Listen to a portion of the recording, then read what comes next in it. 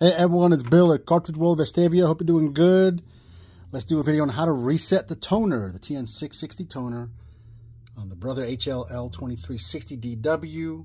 All right, this process will also work on, it's an older model, all right? It's an older model. You can see it's just a simple box printer that prints, and that's it.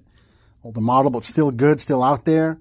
And this will work on the 2310, 20, 2380 printers, all right? Basically any of the older models that has this setup right here. All right, so how do you reset the toner when you put in the toner? Because sometimes when you put in a toner, it'll keep saying low toner alert. You need to reset it. You need to reset the counter. How do we do that? All right, so what we're going to do, you open the door. Right, you open the door. Real simple. And then we're going to press the go button and the power button at the same time. So it turns off. Shutting down.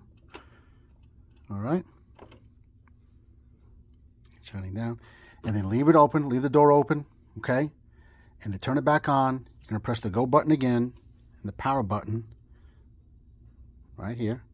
Press it again together, same time. So it lights up like that.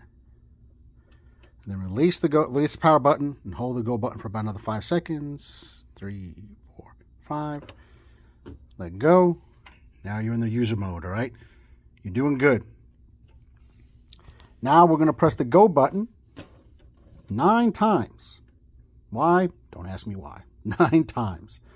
1, 2, 3, 4, 5, 6, 7, 8, 9.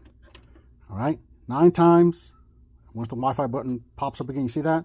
Hit it another 5 times. 1, 2, 3, 4, 5. All right? Going to do its little thing there. Trust me, I was just, yep, there you go. I was confused just as you. I was like, what? What's going on?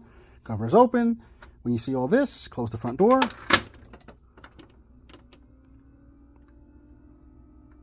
It's gonna rock and roll.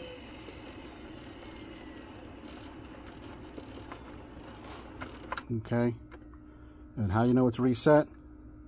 Hit OK. Go to machine info. Hit OK again.